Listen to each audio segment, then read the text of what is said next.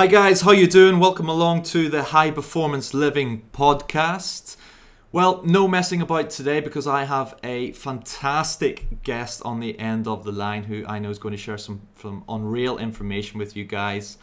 Without further ado, I have the mountain dog himself, Mr. John Meadows, on the other end of the line. Are you there, man? I am. How's it going? Yeah, fantastic, buddy. Fantastic. How's things? I can't complain. Life is good. Probably working a little too much, but I guess that's better than the alternatives. So, kids are keeping me busy, jobs are keeping me busy, and life is good. Yeah, well, you're certainly a busy man. I seem to see you popping up over social media and on article websites and YouTube and all these other places. So you're getting out some fantastic content and information, which is why it's been an absolute honor. And I'd like to say a huge thank you for coming on today and spending the time letting us answer or get a lot of questions answered, hopefully, if we can get through it in time. So for those who don't know you, John, introduce yourself a little bit more. Tell us what you do. For example, you said you're busy, your background, and, well, what are you most passionate about? All right. Okay, I think I'm going to sit up. I think my back's feeling better now. So first of all, I have an achy back today because I'm an old man, 42. But I started training really hard when I was 13, and I just always enjoyed working out. I thought it was great, had a lot of fun. You can probably tell by my videos, I still enjoy it. I still love it. Going through school, I was, the typical athlete. I was in football and track and wrestling and all that good stuff. And I really enjoyed football, honestly. I love football. I just wasn't good enough to play it at a really high level. So I had to find another sport, something competitive that I could continue doing once I got out of school. I did go to college and get an undergrad degree. I caught a bit of the lazies in college. I was pretty excited and pretty fired up to go to college and get a degree. And I started out in pre-medicine, and I wanted to be an orthopedic surgeon and work on knees. And honestly, every year that went by, I just got more and more lazy, and I ended up just getting a degree in health and fitness management. I had actually taken all the classes that were required to be a physical therapist and actually some other things. But I just kind of lost my way there for a little bit. And, all I really wanted to do was train and eat and train and eat. And so I didn't quite get the level of education that looking back, I wish I would have followed through on. But I was competing back then even, and, I was a poor kid in college. I remember dieting back then on cans of tuna and lettuce, and it wasn't fun. It wasn't fun at all. It was pretty brutal, but, so I competed through the years, and into the 90s, I started competing in pro qualifiers in the late 90s. My first ever top 5 placing was actually 1999, so we're talking 15 years ago. I did get a job in the corporate world, and I think many of your listeners will probably be surprised to know that I worked at a bank for 12 years. And working at a bank was really good for me because it gave me structure, number one. And for me, bodybuilding success had a lot to do with structure. You just become like a machine. You eat at a certain time, you go to work, you take a break, have a protein shake, have your lunch, you get home. Everything was very regimented. For years of my life, it was very regimented. And that was fine with me. I didn't mind that at all. I kind of cringe nowadays when I hear people talk about how you shouldn't be regimented or any of that. It depends on the person. Some people do need to be regimented. Maybe some people don't, but some people do. And I was just one of those people back then, and I really did. So I did well in the banking world, and what I did specifically, people think I handled money and things like that. I actually ran projects. Um, and I worked for Chase Bank, J.P. Morgan Chase, and I ran some of some of the biggest projects they had. Um, Probably the biggest one was, how you go to a branch, a banking branch, and you hand them checks or whatever. Yeah. They're going to scan your check. They're going to, you're going to stand in the teller line. They're going to scan your check. Then there's some things that happen to your check, capturing microlines and all kinds of data. And then that data gets sent to other banks. Anyways, those teller systems, deploying those all across the banking network, was a big project I had. It was about 5,000 branches. It was a 3-year project, and I didn't realize it at the time, but it was giving me the skills to be able to handle a large workload in what I do now. Mm. Because if you really think about it, there's a lot of similarity. I'm handling large amounts of data, and the way I do people's programs, I'm very detailed. I track every change they make. So you have to be efficient. Mm-hmm. You have to be real efficient, or you get behind and you get lost, and you kind of catch yourself wondering what the person was doing. So it's important that you track those things. So I became very good at handling a large amount of data. I think when I worked in the banking industry, I didn't have any special skills. I think I was just good at pulling people together and building good teams. Mm. And having social skills is pretty important in coaching as well, because you obviously interact with people, and if you're a jerk, you probably aren't going to be very busy. Sure. Or people won't like working with you.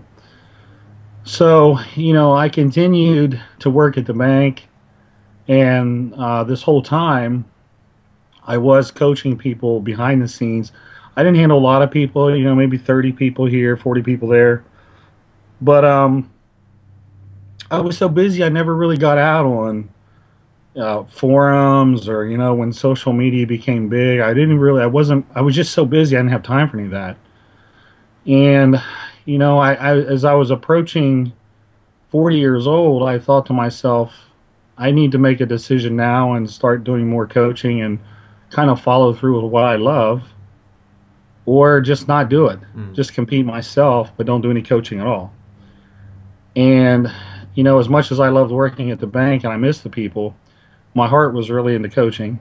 So I said goodbye to the bank.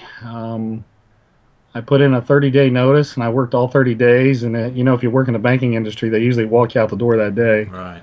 So I had a real good relationship with those folks. I left, and then I got the chance to as you mentioned, become more active in social media, and that was important because I really wanted to share my ideas. Mm. And it gave me a chance to share my ideas and so forth, and do things like that. So I was I got busier and busier and busier, and then poof, here I am today. Yeah. So, yeah. So here we are. Awesome, mate. You and I actually share quite a similar story, and I actually got educated and went on to work in the construction industry before actually becoming a trainer and coach myself. So I did the whole sort of education system, didn't really know what I wanted to do with, my life, really, to be honest with you. Started working as an engineer in an engineering construction company.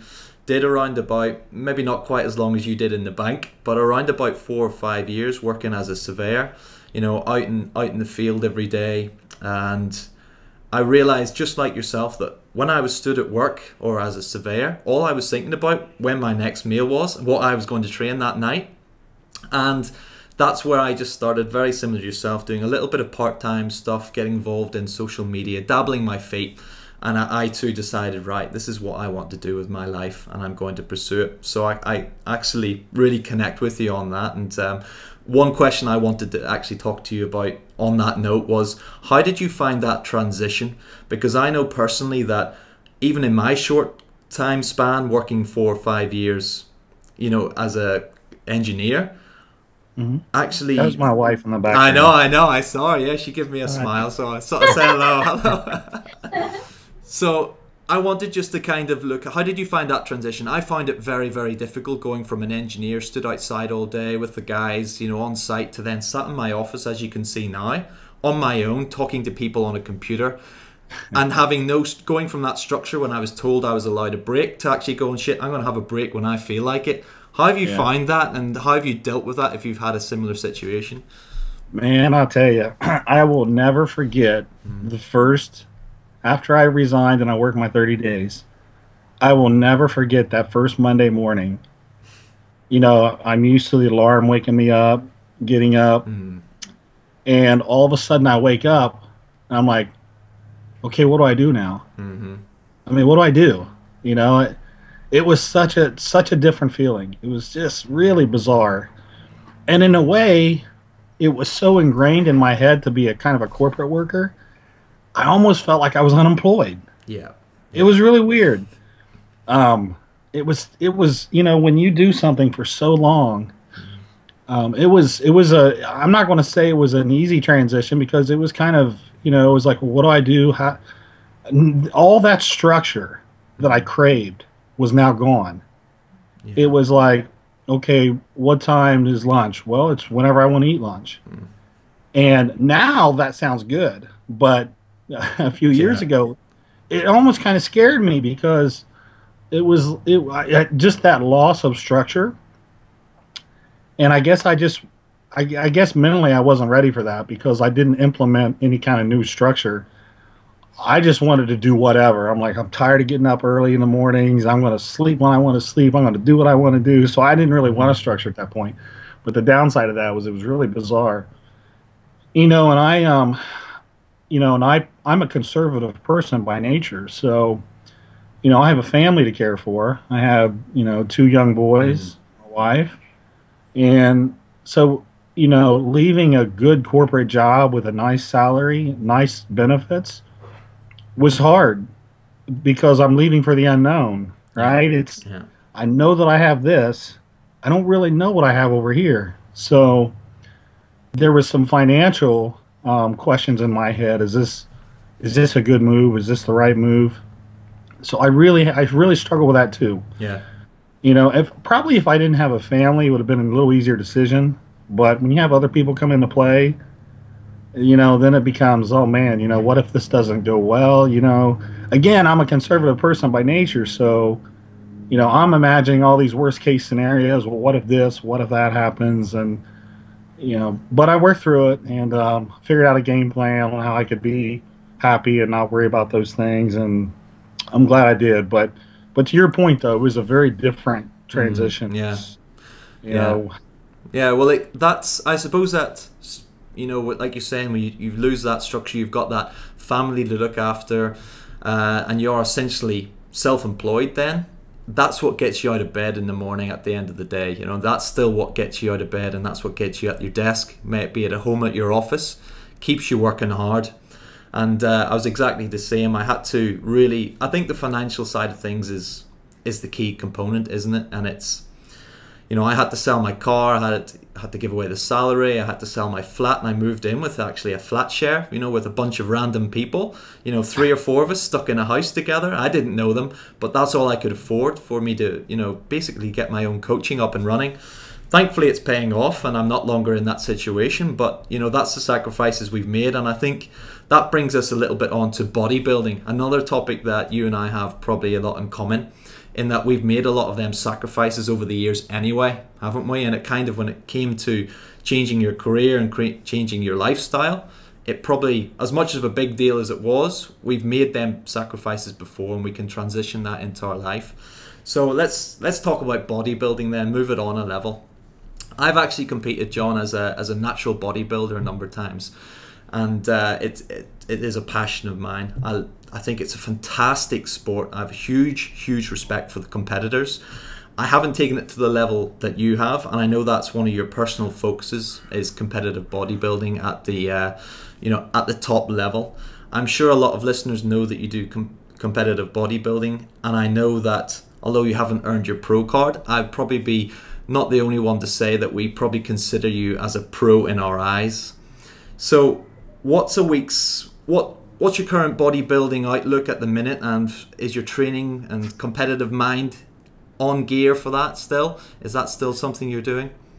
Yeah, I'm actually 7 weeks out from a contest right now. I generally compete once a year. That's that's about all I can handle mentally. And when you compete, you do have to make some sacrifices, like with your family. And I'm not saying you forget all those things, but you do have to make some sacrifices. And I'm at this point in my life, I don't want to give all those things up all year and be one of these people that competes all year. It's just not my preference. But sorry, we have people out front mowing. It'll go away here in a little bit. Yeah, that's cool. So, I like to compete once a year because I number one, I still have my body hasn't quite gone downhill yet. And I always said to myself, I'll do it as long as I'm improving. But once I start regressing and going backwards, that's going to be the time to say, okay, I've had enough. I know a lot of people say that, then they keep on competing and they look worse and worse and worse. And I pray that I'm not one of those people. Because I feel like if I'm improving, I'm learning, I can take those things and I can pass them on in my training. I'm always building new training programs for clients, always doing that. So as I'm doing this stuff and I'm learning, it's not just for me. There's a secondary benefit to my clients and my business, and so that part, I'm always really excited about that part. I would say the other thing is in terms of bodybuilding, I never really liked kind of the stage part of it, the tanning and the oil and all that the stuff. Shaving. I never enjoyed that stuff, so it's not like I can't wait to do that, and I can't wait to go through that phase. So, but the one thing that hasn't changed since I was 13 years old was that training. Okay. And to this day, I love pushing myself as just like I did when I was younger. The difference is as you get older, and these are things that I put in my training routines. You have to really be cautious about how you train.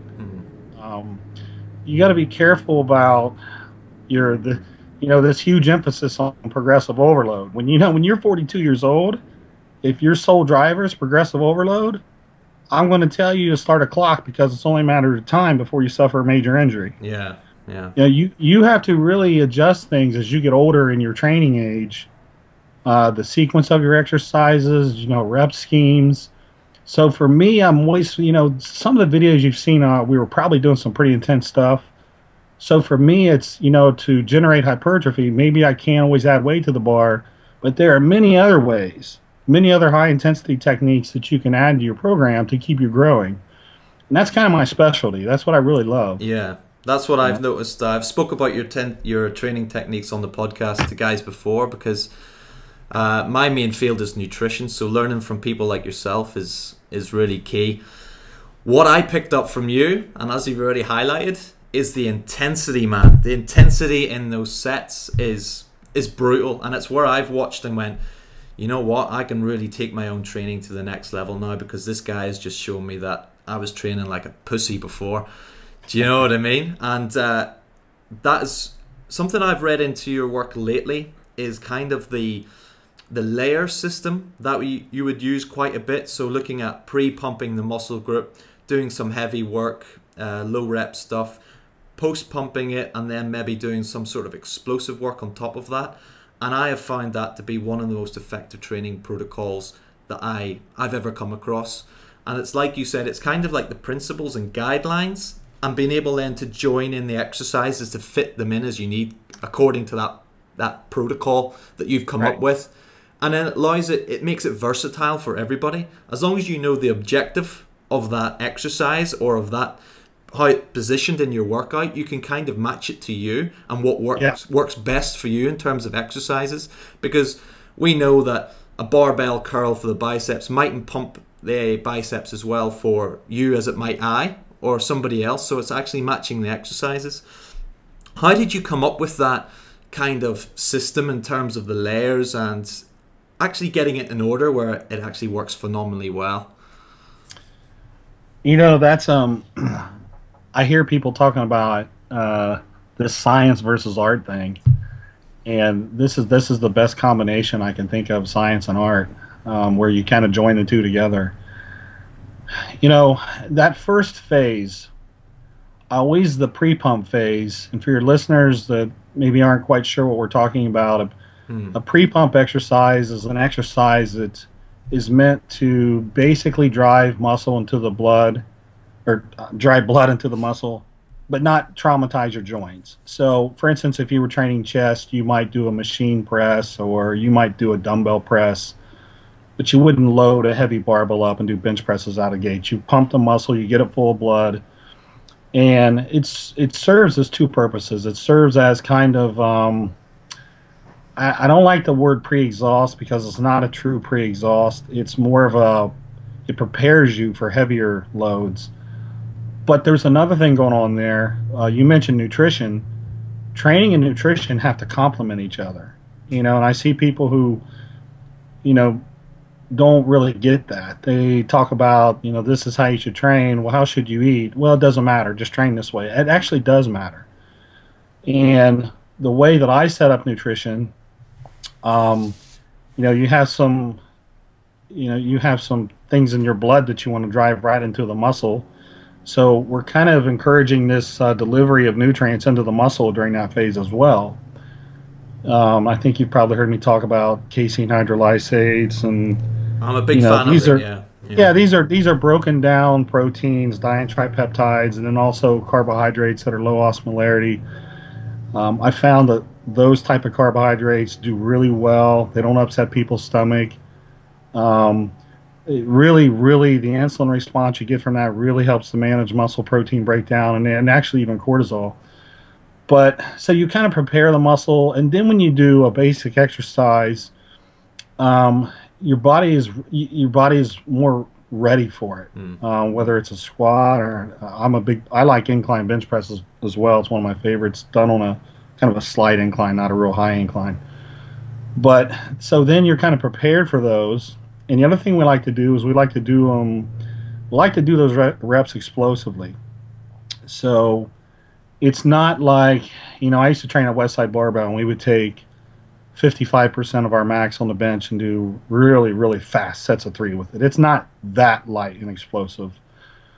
But you want to press as hard against the bar as you can, for example, and really try to, you know, engage your every single motor unit you can engage. It's really, you know, driving the bar hard. You know, you've also got to learn stability and keep tight and all that good stuff.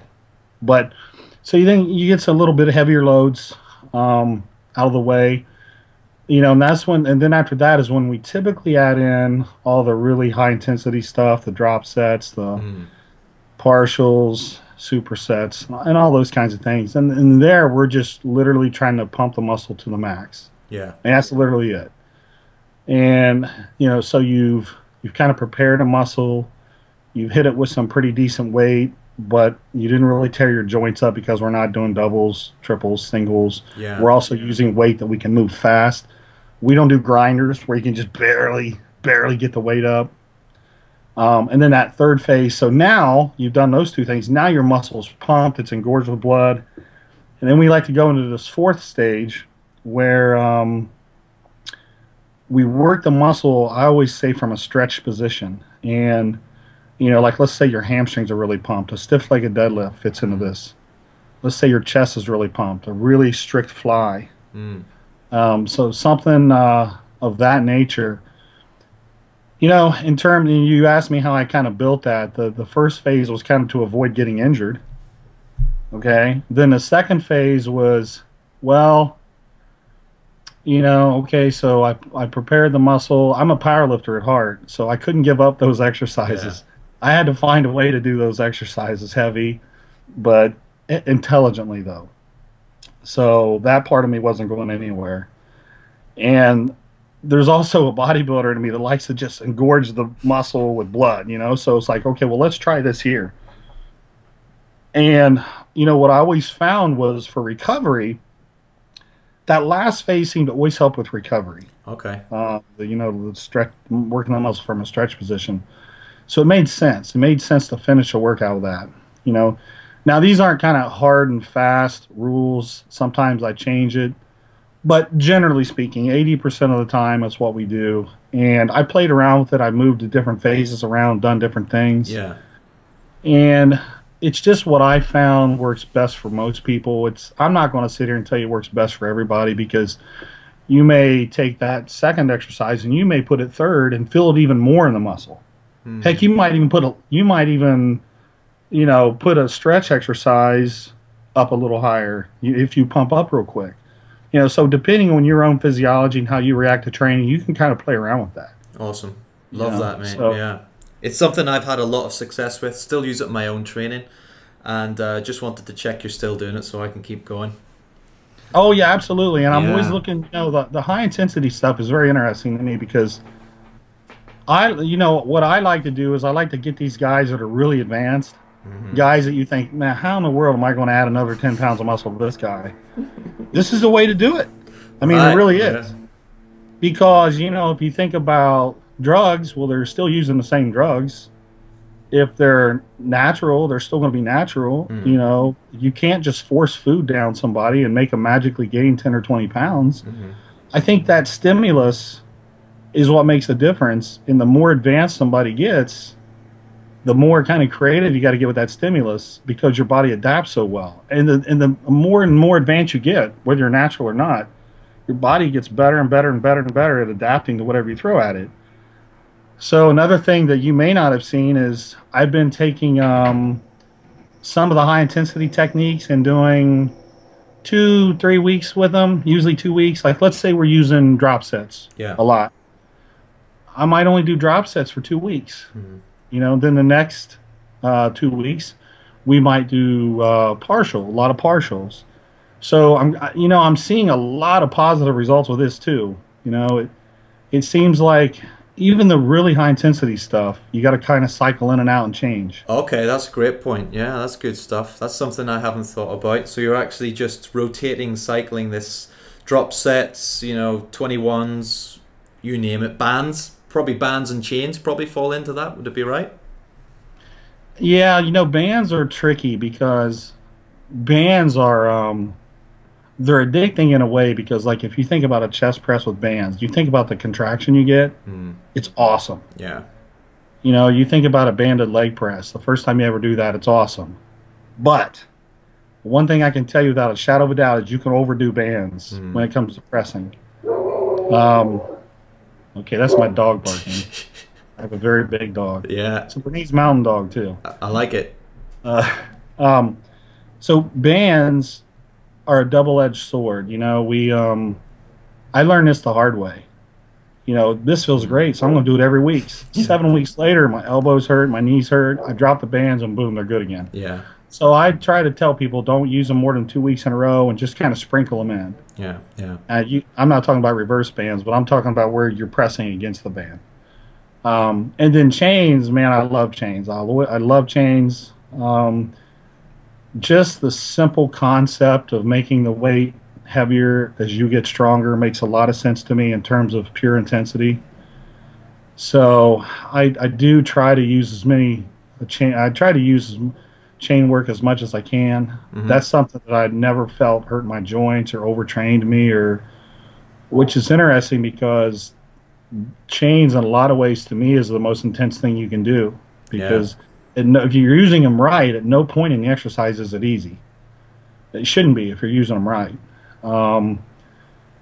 You know, so again, I wouldn't say use them 12 weeks in a row, but this whole concept of kind of sprinkling this stuff in, not doing it longer than 2 weeks, it's really helping. And it's helping people. I've always had people tell me that their joints feel better than they've ever felt. It's getting even better now. Good. It's getting even better now that we're learning a little bit more. So this refinement is, I'm always thinking about this stuff. You know, I write programs I'm constantly writing programs, constantly. I never stop. And every time I do one, I like to think that I've kind of figured something out. I might not be able to prove it, but it seems this way. And then I let people try it, and I tell people, hey, what'd you think about that? And, 9 out of 10 people will say, you know what, I really like that. Then I might have that one person say, well, it didn't work well for me. I liked it the way you did it before. Yeah. But, it's this never ending search for the perfect program. Always, mate. Yeah. When it might not be out there, right? Yeah. And, you made a good point earlier. I really don't. What I like more than anything is when somebody does this stuff and they say, I've learned how to use your system and adjust it to me. Because that's really the key. Person A and person B are going to be a little different. So if you can take some of the things in my program and the structure of the workout or the way we do things and make your workouts better, that's what it's all about. Yeah. So I get people that are, go ahead. Sorry, I always say if a client has worked with me for 6-12 months and at the end of it they still email me after 12 months and say, hey Roo, can you update my nutrition plan? I've failed, because I haven't been able to instill what I know onto them to be able to do it themselves. So I want, after the X how long you're working with that client, to be able to go, right, I'm good to go, Roo, thanks very much, I'm able to handle this myself. And that's absolutely. Yeah. Right. Let's cover quickly a little bit about nutrition before we go. Okay. As we've just talked about training, it's hard to recover from that style of training, so we need a big diet, right, to support that, recover from it, grow, all the rest of it.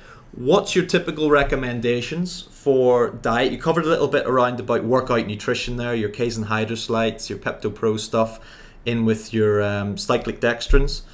What happens then outside of this workout window then? How do you tend to structure a diet? Well, the number one thing is, you look at the person's goals, and some people are going to want to lose fat. They may be in a contest. Some people maybe are just going to want to gain muscle, and even if it means gaining a little bit of fat with it. So, you look at the person's goals, you look at their history, and you try to get an idea of where they're at metabolically. How much are they able to eat? But I always start with the peri-workout. What are you doing pre, intra, and post? Because the beauty of that is, I hear a lot of people talk about there's no window for this stuff. I believe that they're looking at a piece of the puzzle and not the whole puzzle. They're looking at protein synthesis. And protein synthesis is, I couldn't agree more. It's absolutely turned on for 24 to 48 hours, whatever it is. I agree with those folks. But there's another layer to this that nobody talks about. And when it comes to growth, it's part of that equation, muscle protein synthesis minus muscle protein breakdown, hopefully is a positive number. If you have more muscle protein breakdown than you do synthesis, you're not going to go anywhere. You're going to go backwards. So I'm a big fan of managing muscle protein breakdown while it happens. Just through the years, I've just found this is absolutely the best way that I know of right now. Maybe someday I'll find something new. But when you manage muscle protein breakdown right out of the gate, right while you're training, it's important because it also allows you to train more. And every time you train, even though training is inherently catabolic, every time you train, there's an anabolic opportunity. You're stimulating, mTOR. Well, there's all kinds of things going on to put the wheels of growth in motion, sure. Per se. So we figure that out. We perfect that. And what I mean by perfect is I usually have people start at a certain amount of intro workout nutrition, and I have them go by their soreness, their recovery. And I have them raise it until they're not really that sore anymore. And that's when I know we've hit the jackpot. It's like, okay, that's the dose we want. And then beyond that, those other meals, if it's somebody, the basic is going to be protein. Obviously, it's going to be in there. If it's somebody that wants to gain muscle, that has a good metabolism, I'm probably going to also add carbs in those meals. Mm-hmm. If it's somebody that's tightening down, maybe they're preparing for a contest, the further out away you get from the workout, the less carbs I'm going to have them eat. So, for example, let's say you train in the afternoon. Let's say you at the end of your diet, moving into your pre-contest phase, you have carbs in every meal. Okay, then so the first step I'm going to take to get somebody lean is to take the carbs out of their first meal because it's furthest away from their workout. And I just keep I move from the outside in. I keep removing carbs until we get down to where the only thing left is the stuff around training. And usually at that point they're pretty lean. Yeah. You know, it depends on a person, but if you methodically work through that part, they're pretty lean. Yeah. And I found this approach works really well with natural folks too, really well, because the danger in training hard and doing cardio and possibly overdoing cardio for somebody who's natural is you don't have all the aids that the other guys have. You can lose muscle easy. Yeah. And if you lose muscle easy, there goes your metabolism. So by keeping carbs around training to help you train harder, by stimulating insulin while you train to help that breakdown so that breakdown doesn't get excessive, you know, I would make the case that it's even this style of eating is even better for naturals, you know, because you don't have the effects of gear and other things to help you with your recovery. So, you know, I get asked that a lot, and I'm like, well, this is better for naturals. Yeah. And the most bizarre thing to me is the whole recovery piece works just as well for naturals. I can train somebody who's natural with a workout, somebody who's not with the exact same workout. And as long as the guy who's natural is kind of mastered that peri-workout stuff, he can also conquer his soreness, just like the other guy. Yeah. And that was a really hard thing for me to understand because I just thought, wow, is it really that powerful? It really is. And I think in 5 to 10 years, you're going to see a lot of people say, hey, you know what? We should have thought about muscle protein breakdown more and slowing it down. You know, and I've heard a lot of people say, well, just, okay. I've heard a lot of people say, well, just don't train as hard. Okay, you tell me how that's going to put 10 pounds in that advanced athlete that's competing in the Mr. Olympia. Yeah. Well, just don't train as hard. That's not a good solution. Okay? Yeah. So hopefully you can kind of see, you know, kind of how all this stuff interrelates and how I think about it, and you know, it all ties together. Yeah, John, I absolutely love it. I love your sort of analogy on outlook on training, and of course tying it into nutrition for recovery, but obviously health as well. Your key component on balancing the diet as much as you can for someone, aren't you, in terms of making sure that you're looking on the inside out really, and optimizing health before we can change the outside, and it's something I've always tried to reflect in my work as well. So it's been an absolute pleasure. I know you're a busy man, so I think I'll let you get on. And for those who want to find out more about your training, nutrition, I know you've got a fantastic membership site. Where can people get hold of you? Where's the best place? MountainDogDiet.com is where you'll find my website. And if you don't remember that, just Google John Meadows. You won't have any trouble finding me at all. I'm on Facebook. I'm on Twitter. I'm on Instagram now. I'm on YouTube. I have a really cool YouTube channel, actually. Yeah.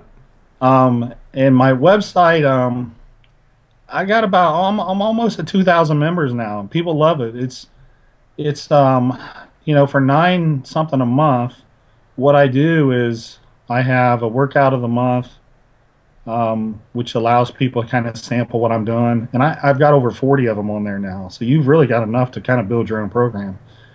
I have advanced nutrition articles, mostly written by a couple of my friends that are PhDs that are also really good bodybuilders, just extremely, extremely bright guys. I pay them more so that they'll write for me and not the magazines. So you won't see them writing in magazines because I try not to let them. I pay them a lot more than the magazines pay them. You'll find in the trenches case studies, I call them, where I take my competitors and I detail out their diet to the T throughout their pre-contest prep. You know, and I've had a lot of other people who do what I do say, man, I can't believe you do that. You're giving everything away. Well, no, I'm not. Everybody's different. Mm-hmm. And not everybody can afford, you know, to pay somebody to coach them. So this gives people, you know, they see 20, 30 people here. There might be somebody who they're you know, maybe they have some similarity with, and it'll give them some ideas on what they can do with their diet. I absolutely love that part of it. It's pros, amateurs, people who don't compete. I just launched I just added on a novice part to it. So, you know, folks who don't compete, who just want to see, you know, kind of some transformation type deals, what happens, I have those. You know, I have a Q&A on there, and when people join, they can send me questions throughout the month, and I answer them. Yeah. There's just a ton of stuff on there. There really is. Yeah. And people tell me all the time, man, I feel guilty. I feel like I should pay you more. And I'm like, that's okay. Just stick around for a while, and I'll be happy. Cool. No, it's I'm a member of it as well, and I can vouch for everything that you say, particularly the in the trenches stuff. It's a fantastic insight into what a lot of the top level guys are doing, you know, how you deal with these guys and putting, like you said, how do you put 10 pounds of muscle on these big dudes already, or how do you actually get these big guys, or, you know, professional females into that sort of stage ready conditioning, because it's no easy thing, is it? And you allow us to have a look. And you know, the articles that you have on there from Scott and people like that who write for you, unbelievable. You know, it's the next level up that you would ever get from magazines or online magazine subscriptions, you know, free stuff. So it is absolutely worth paying for. So keep it up. It's good work. Thank you. You know, and the other thing is, the new website launches. It's probably going to launch in about 2 weeks now. Okay. So, how have you found that? Stressful? Yeah. Websites. It is, because there's so much I like about my one now. Okay. Yeah. You know, so I go in there and I'm reviewing with them every week, and I got to go see them next Tuesday. I'm like, wait a minute, I wanted that to look the same. Yeah. I like the way that looked. Yeah. So it's going through with, I mean, fine-tooth comb, going through everything. Yeah. Does this still look good? But there's a lot of things the new website will have, though, that I don't have now, like the search function, for example. Yeah. You know, people all the time say, I wish you had a search function, and I couldn't agree with them more. And so they'll have a search function, you know, so that they don't have to go through every single Q&A, which is hundreds upon hundreds of questions. So it's definitely going to be an improvement. There's some visual stuff too, I think you guys will like. Cool. Pretty cool visual stuff. But yeah, so I'm pretty excited about that too, actually. I love it, John. Well, thank you for taking the time out today. It's been a real pleasure. And I'll let you go. I'll let you be. All right. Thank you very much. I appreciate you having me on. Thanks, John. Thanks very much, guys. I hope you've enjoyed today's show with John. Like I said, if you want to check out more of him, check out in Google John Meadows or Mountain Dog Diet, and I'm pretty sure you will be easily found. That's it for today. I hope you've enjoyed the show, and I'll speak to you same time next week. Until then, bye-bye.